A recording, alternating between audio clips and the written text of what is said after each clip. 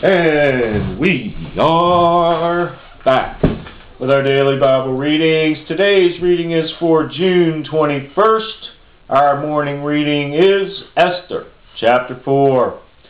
When Mordecai perceived all that was done, Mordecai rent his clothes and put on sackcloth with ashes and went out into the midst of the city and cried with a loud and bitter cry, and came even before the king's gate, for none might enter into the king's gate clothed with sackcloth.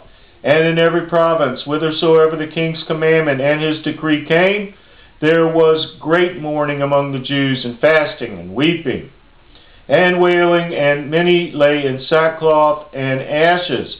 So Esther's maid and her chamberlains came and told it her.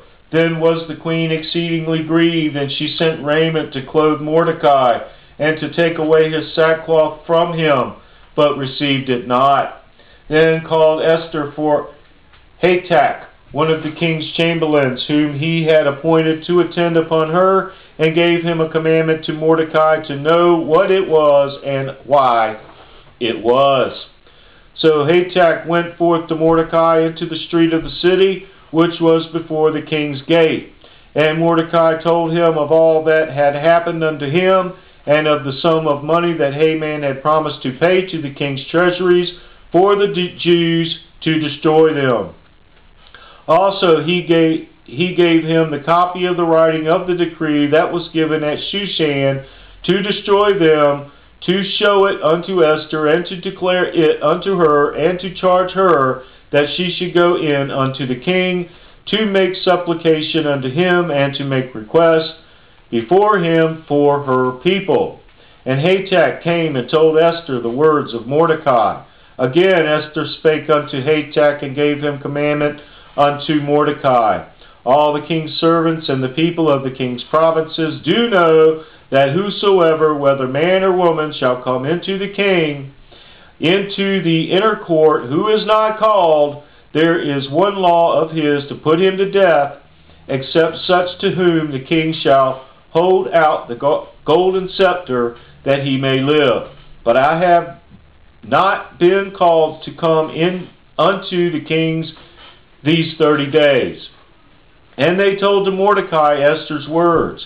Then Mordecai commanded to answer Esther, Think not with thyself that thou shalt escape in the king's house more than all the Jews.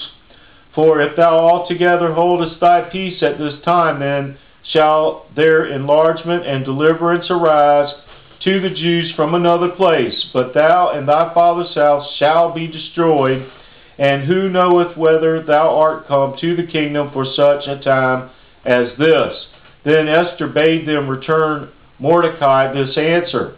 Go, gather together all the Jews that are present in Shushan, and fast ye for me, and neither eat nor drink 3 days, night or day. I also and my maidens will fast likewise, and so will I go in unto the king, which is not according to the law, and if I perish, I perish.